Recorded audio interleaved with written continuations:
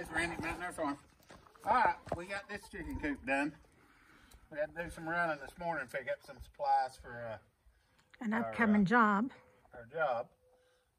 But the fella wanted this chicken coop, so we're finally getting together on it.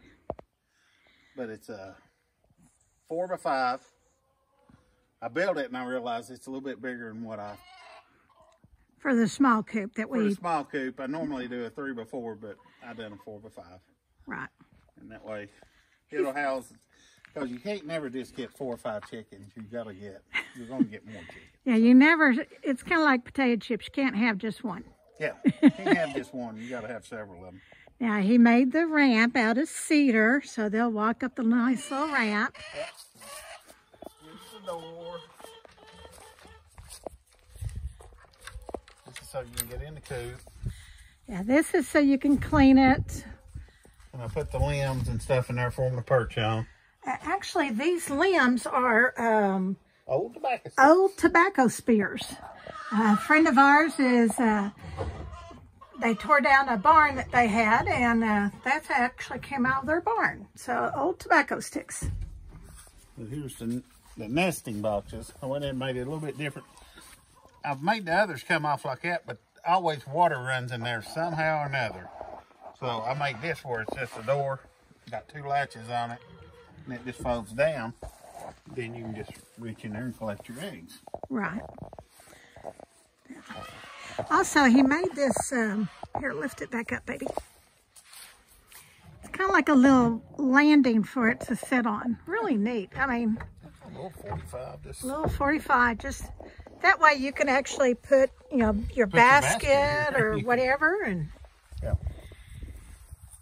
Put a tailgate on the chicken house. Yeah, tailgate on the chicken. You need to tighten that little screw up a little bit. Yeah. But, and it's all just lap siding. Yep.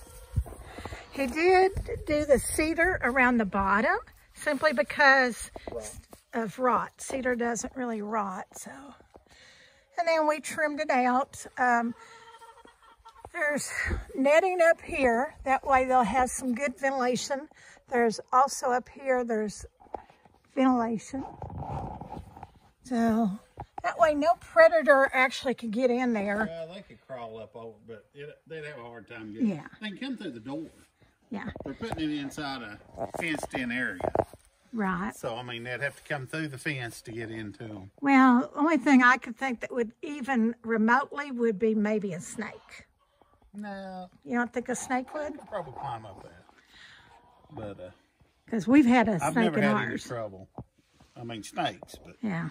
If a snake is big enough, all it's going after is eggs. It's not going to kill your chickens. Right. Unless you got little chickens, then it'll catch them and eat them. Yeah, little baby chicks. And if it's a little snake, it ain't going to last long with chickens because they'll eat it. Yeah. They'll take care of the snake. Yeah. If their chickens are like our chickens, they're like little raptors. Oh, yeah. So, nice little coop he made. And this gentleman's picking it up, what, Saturday? Yeah. And I think we just had a chicken go up the little ramp, maybe. Because our chickens have to get the final approval of it. Yeah, we got a chicken in there. Silly bird. Every chicken house I built, the chickens come in it. And they check it out. And then... Every playhouse he builds, the chickens come in and check it out. Yeah. But this is, I mean, very, very good, sturdy, simple. Rustic chicken house. It ought to last a few years. It ain't what you buy from Tractor Supply and stuff. Actually, I think this will last a lot longer than what you buy at box stores. It's not, I mean, this is actual wood versus pressed particle board. Yeah. I mean, if they stain it, keep it stained. Or painted. Yeah. We did put red tin on the roof. Simply, that's what we had, and the gentleman said, yeah, that would be great. But that's what he's done. It took, I mean, all in all, you could do this in, what, one day, but you stretched it out all week simply because... I've just done a little bit, worked a little bit here, a little bit there. But... Yeah, he had other jobs he had to be doing, barn projects and different things, so he stretched it out. If they put it inside a pen, that way chickens will have somewhere to get in the shade. And get underneath. Summertime. You could actually fill that up with sand. That way they would have their dust area. That underneath, it'd be like a little playpen. Right. Or play sandbox. Their chicken sandbox. Yeah, they True. got a chicken sandbox underneath that, and that way they could have that for dusting. And I mean, and this easily would hold 10, 12. Yeah, it holds. Easily. Yeah, it holds. Yeah. And the way, food is now, I mean, it's a little bit costly getting into them, but if you got, if you want to know where your food's coming from. You're not going to make money with chickens. You're not going to make money, but you're not going to make money selling eggs. No. The only satisfaction in chicken is you get to mess with them. It's going to cost you more in feed than it would just buy eggs. Right. But you know where they're coming. Where your eggs are they're coming fresh. From. Yeah, and what they've ate. Yes. You know what they've ate, and they live a happy life out. Ours live a happy life out here on the grass. Right. It's something to me just to know where everything comes from. Well, also, especially I think about kids and their 4-H projects and different things like that. This is wonderful to get kids involved in little animals. And a lot of people say, oh, but salmonella. Well, people, if you wash your hands, you ain't going to have a problem. You would have... Chickens are a little salmonella factor. Yeah, but it's the same thing if you go to the grocery store and you get a, chicken and take it out of the package. The more you expose to it, it's almost like you... I talked to a vet one time. He came to the barn and we was talking about the diseases and stuff at cows and stuff.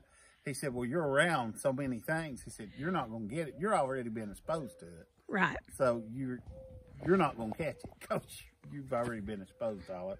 It's when everybody lives in such a sterile life anymore.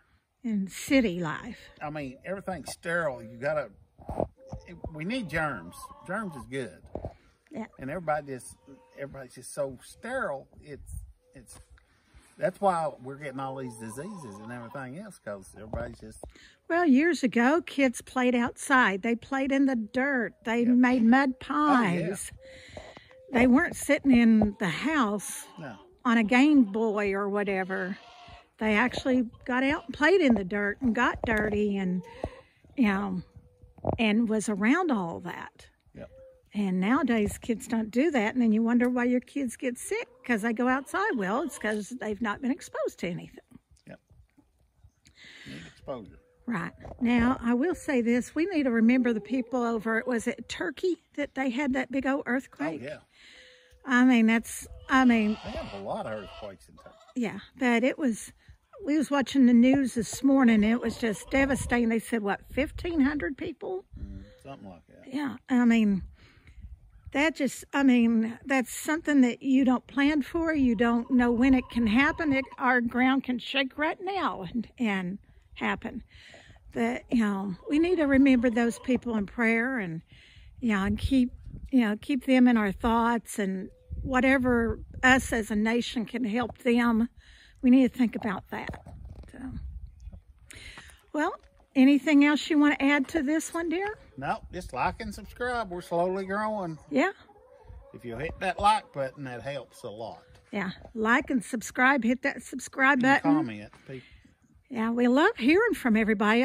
I was chatting the other day with a person in Germany, and it was so neat because, they're all the way over on the other side of the country, and she said the translation may be lost, but we got it. Yeah, we understood. So, but yeah, please like, subscribe, and share. Hit that little bell, and you'll be notified whenever there's a new video. Yep. And anything that you want us to do more of. If you want to see more sawmill work, or if you want to see more building work, or animal, let us know, because we just kind of do a little bit of everything. This is our life. This is who we are. So, well, remember, we love you. God loves you. Y'all have a blessed day.